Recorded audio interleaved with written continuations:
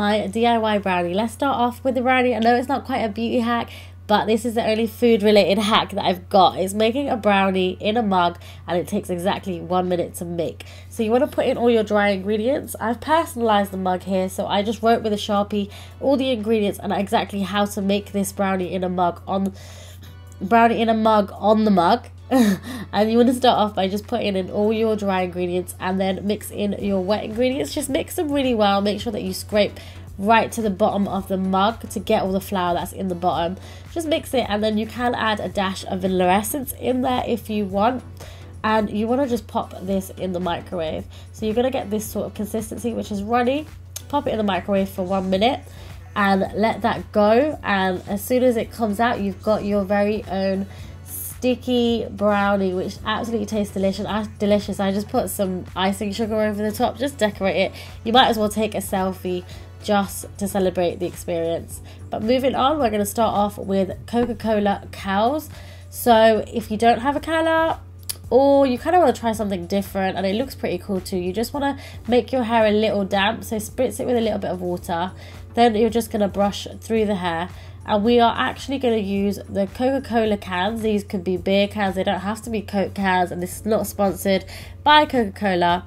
It could be any sort of can, and you want to just use that. I've got the small ones, the tiny ones that you get, not the actual full regular size that you get. And you just want to clip that in place. You want to keep doing that all over the head as if you were using the hot rollers. And then what you want to do is, because your hair's damp, you want to use a hairdryer and you want to heat the cows in place.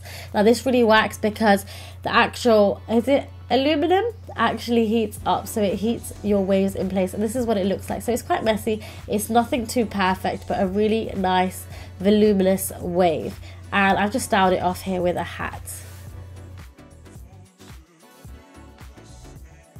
Next, I'll be going through how you can keep your lipstick on for longer. So you want to line your lips. When you line your lips, line the whole of your lip, then apply your lipstick. It works best with matte, just because matte lipsticks do stay on longer. Then blot that lipstick off and then reapply your lip liner over the top, and that's going to make your lipstick last a lot longer. Now, if you're in a rush and you need some quick blush but you don't have any, just pat off your lipstick, whatever it may be. Especially with rosier ones, and you can just kiss your palm and use your palm just to tint your cheeks with your lipstick. Now, if you've got your mineralize powder, I'm not too sure about other powders, but I know it works with MAC's mineralize loose powder. You can spray in your Fix Plus, and this will just create a wet foundation for you straight away to use, and it applies a lot more cover than the powder will as well. Now you can personalize your own lipstick. If you are always mixing 2 colors together or 3 colors together to get that perfect shade, what you want to do is just take the shades that you usually mix. So I like Up the Amp, and I like this Siren song, which was a limited edition that you can't get a hold of anymore. So what I do is I mix them together, usually one on top of the other, but I thought I might as well just mix them on a metal spoon over a tea light. You can mix them so they melt down, and you just want to get that sort of runny consistency. Now when I do it, I like it a little bit lighter, I like it more of a lilac, so I put a little bit more of the Alluring Aquatic Siren Song lipstick on, and then just pour it into a container. This could be any container that you have. I put my brush in a bit too quick, so it is quite soft, but it does set, and there you go, you have your own personalized lipstick.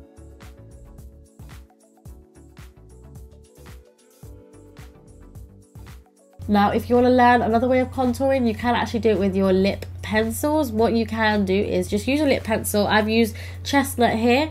Heat it over a tea light so it goes soft, and then you just want to rub it in with your finger. Use a tone that's going to be a little bit cooler, and it's going to be quite strong, so be a little bit careful. And you can just use this with your fingers. So I've popped it on into your cheekbones. Really blend it in with the other fingers that are clean, and you can see me do it here again, and it's going to give you a contour, a really quick contour.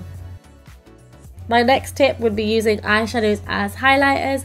Here I'm just using retrospeck, and it uses a beautiful highlight everywhere that you would do the normal highlight. You can just use eyeshadow. You don't need to purchase a specific highlighter to highlight with. Now, if you really love highlighting like I do, and I really like a dewy skin, you can actually use coconut oil. So what I do is just pour a little bit of melted coconut oil dab it on, and I love it. It might look oily to some, but because I've got dry skin, I just love this sort of shiny look. I like to look greasy.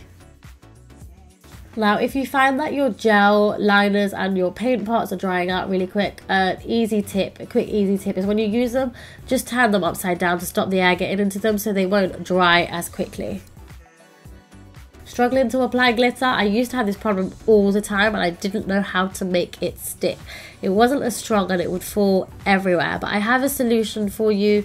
I actually use duo glue. So I use the translucent, transparent duo glue, the white one. I tap it onto my eyelids. I'm showing you on the hand. Just tap it on a really thin layer you want until it gets a little bit tacky, and then you want to grab your glitter and just stamp it on. Don't slide it over, just stamp the glitter on, and you can see that it will really stick with very little fallout, to be honest, without that much fallout, which is great.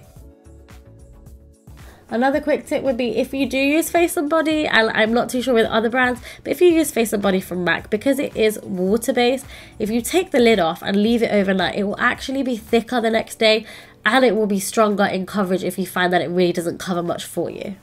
A quick DIY makeup remover is actually coconut oil. So anything oil based is really going to work, and you can actually mix it with Fix Plus and it makes a milky consistency. This is what I like to do to take off eye makeup. It's really gentle and it actually removes really well. If you found that you've run out of wipes, or you found that you've run out of cleanser and you need something that's still going to be soothing on the skin, then use coconut oil, and you can mix it with Fix Plus, but you don't have to. If you haven't quite grasped the way in which to do threading with a thread, you can use this handy little tool. I'll leave the link down below from where I got it, but it was really cheap. It was about £1 or less, and you can get them quite a lot on eBay. You just want to twist the spring. It does hair, and it is exactly like threading. It just pulls out the hairs, and it's a great tool to have. Last but not least, for you guys who love to play with the camera, I'm just going to show you that you can build your own set. It doesn't have to be a studio. Build your own set. I've built mine in my garage, and that was it. Let me guys know what your favorite hack was down below.